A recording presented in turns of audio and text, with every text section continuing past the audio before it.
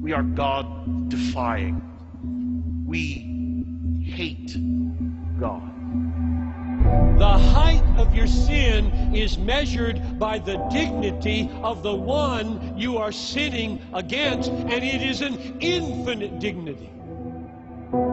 God is a God of holiness and righteousness. Understand this.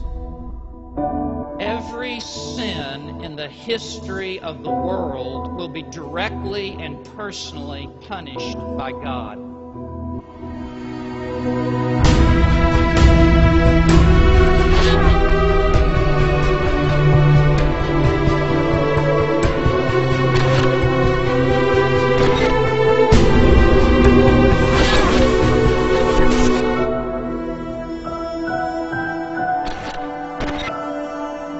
What was and always will be the apex of the revelation of the grace of God?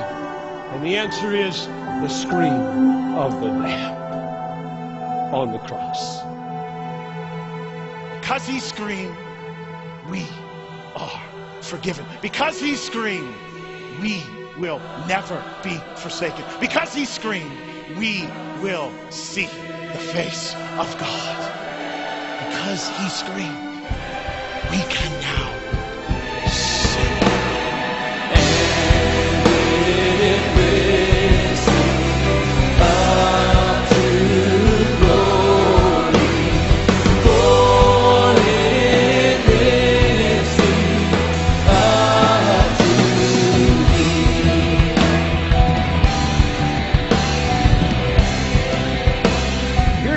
Of the gospel.